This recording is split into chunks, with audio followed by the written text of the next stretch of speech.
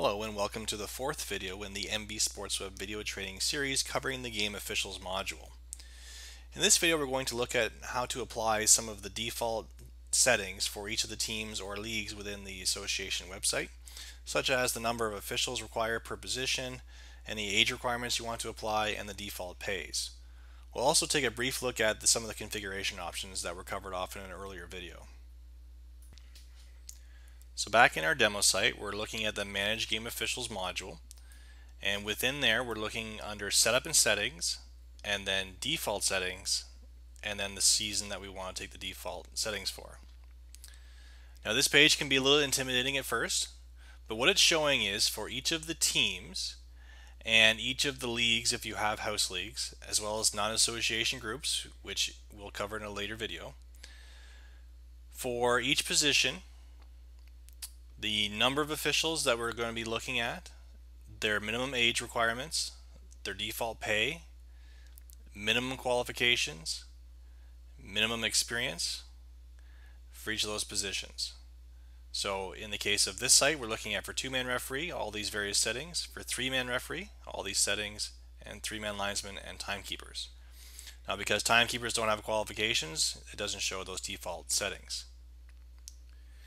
Now this is set up as a hierarchy, so the organization defaults will define what is applied to each of these categories and teams if nothing else has been set for those categories or teams. So typically in a large association who has a house league program, your organization defaults will be what is most commonly used within your house league program. If you don't have house league, then the organization defaults would be what is most commonly used amongst all the teams within your association. So to set any of these, we can hover over each of those rows and it changes to yellow, which means that we can double click on that item and set the default settings. So here we can see that for the organization, for 2-man referees, the default number that we want to apply is 2. We're not worried about setting an age. The default pay is $25, and we've not set qualifications or experiences. However, if our minimum default qualifications are to have a level 1 referee, then we can check that option. And when I update this, it will now apply a qualification level of level 1 to every team or league who does not have something else already set up for that team or league. I can then override that to say that within our representative teams that the minimum qualification is going to be level 2 certified. And that means that for sites that have categories set up, then all of the teams within that category will automatically inherit the setting applied at the category level, unless they've been set explicitly differently.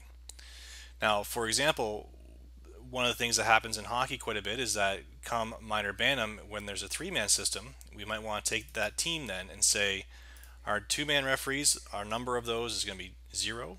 We want a 1 3-man referee, and we want 2 3-man linesmen. And we would correspondingly set what we want to have for the certification levels for each of those officials that are set up in those positions.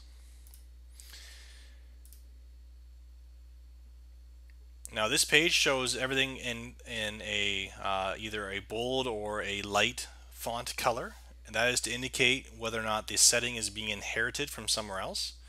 So if the setting is applied to an individual team or to a category, it will show in a darker black text as opposed to a lighter gray. So for the non-house league teams, you can set those settings on an individual team by team basis. Within associations who have house league programs, for each of those league divisions or age groups, you will be setting those the default settings for the entire division. You won't be using that to set individual rates for each team. So we can change this on a division by division basis just by double clicking and set those settings. And then also the non-association groups, if you're using the site to schedule non-association games, then you can set that on this page as well. If your association also happens to have hosted tournaments, then any of the tournaments that you've got set up or the tournament convener has set up, you would be able to set the default settings for the entire tournament and also then override them on a division by division basis as well. So If the novice age group in this tournament had certain requirements, but then the championship division had additional requirements, then you can set all those up as well prior to scheduling the officials for those games. If you need to refer back to what those settings were in previous seasons, you can expand other seasons if there are other seasons in the site and take a look at those settings as they were applied in other seasons. Now, what's nice is that any settings you set in a season will be copied from year to year, provided the association does copy their seasons from year. That the settings that are applied to the officials do follow in subsequent seasons when they are copied, which means you wouldn't have to reset all this stuff up on a year-to-year basis. However, if things change from the previous season, you can certainly go in and make adjustments to these settings as needed. And keep in mind that these settings are also just defaults. The assigners always have the ability to override what the system is suggesting that they do. So even though they've suggested that a level 3 certified is required for the referee in a minor bantam game, we allow the assigner to do whatever they wish to do. So if they want to assign a level 1 referee to the game, then they can do that. That would be up to the assigner to make that mistake in that case. So these again are just minimums and they're suggestions, and they're meant to help find the right officials available for the games. As we showed in the previous video, when we're setting up the officials, we tell the system what their certification levels are and what their experience levels are. So this is where we set for those teams, any games that belong to those teams, how to match the right people to the right game. And lastly, just to quickly review, this configuration options page does appear within the Game Officials module if the person who is the assigner also happens to be an administrator. So if the assigner is not an administrator, then this configuration options page may not appear. And the settings that are on this page, again, each one of these settings has a description as far as what they do. If you need further explanations for what those things are or how you might want to set them up for your association, please submit a support ticket and we'd be happy to provide assistance.